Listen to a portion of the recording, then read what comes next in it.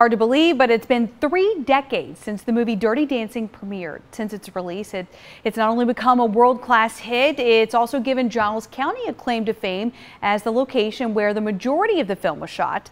This weekend, Mountain Lake Lodge and the Lyric Theater are teaming up to celebrate. WSLS 10's Rachel Lucas tells us how you can get involved.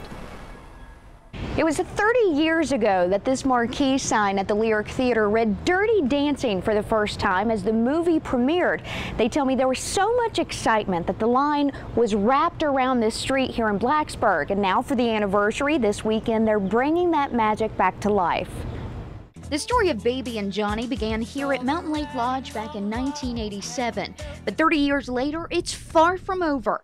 Thousands of people from all over the country are coming back to our area this summer to relive that summer romance.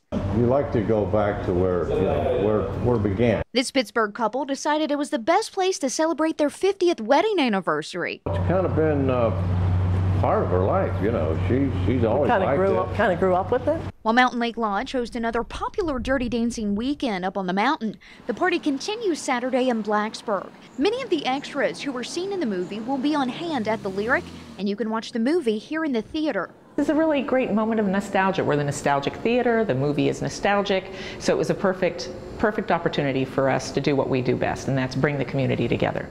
And after the movie, the party continues here in the streets as dance instructors from the Sapphire Ballroom will be on hand to teach you some of your favorite dance moves from the movies. For more details, head to our website, WSLS.com.